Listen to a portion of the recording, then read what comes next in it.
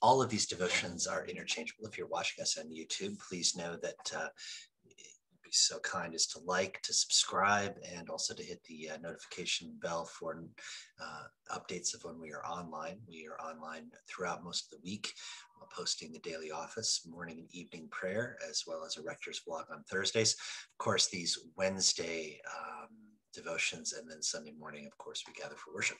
There's a lot going on. So honored to have you with us, and I will call up the order of service for noonday, and we will get down to brass tacks. O God, make speed to save us. O Lord, make haste to help us. Glory to the Father, and to the Son, and to the Holy Spirit, as it was in the beginning, is now, and will be forever. Amen. Alleluia. Please join me for a portion of Psalm 119.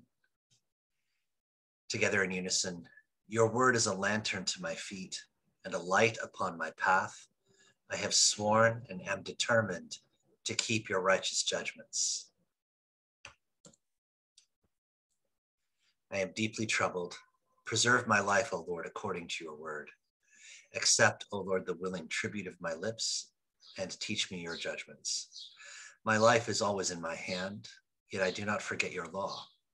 The wicked have set a trap for me, but I have not strayed from your commandments. Your decrees are my inheritance forever.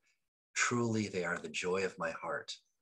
I have applied my heart to fulfill your statutes forever and to the end. Glory to the Father, and to the Son, and to the Holy Spirit, as it was in the beginning, is now, and will be forever. Amen. The love of God has been poured into our hearts through the Holy Spirit that has been given to us. Thanks be to God. Meditation for today is an ode called In the Arc of Your Mallet, and it is offered up by the poet Rumi, and I tender it for your consideration. In the arc of your mallet, do not go anywhere without me. Let nothing happen in the sky apart from me, or on the ground, in this world or that world, without my being in its happening. Vision, see nothing I don't see. Language, say nothing. The way the night knows itself with the moon, be that with me. Be the rose nearest to the thorn that I am. I want to feel myself in you when you taste food, in the arc of your mallet when you work, when you visit friends, when you go up on the roof by yourself at night.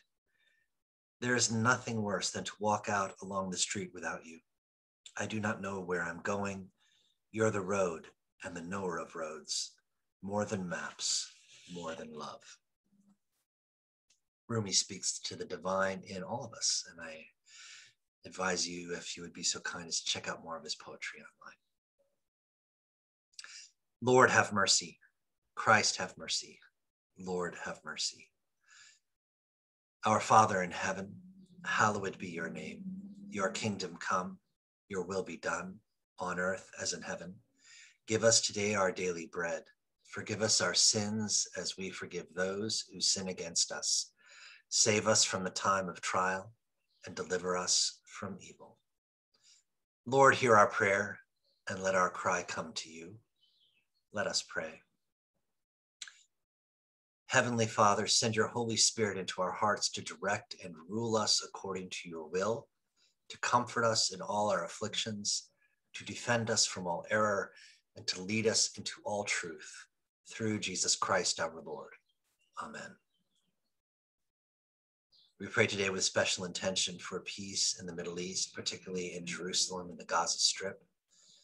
We pray for an end to the hostilities that have reminded us again how broken and torn we are by strife of the divisions of religion, of ethnicity, and the deep divides that exist because of historic woundedness in our communities, both in communities of faith and community around the world.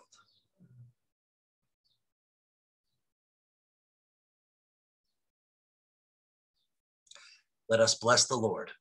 Thanks be to God. Again, thank you for joining us for Noonday Devotions today. All of the Noonday Devotions are interchangeable. You can substitute one for another just as easily. I urge you to make this part of your day. Take a pause at the midday hour and before you have your lunch, if you are so minded, take some time in prayer. For now, take care and God bless. Bye-bye.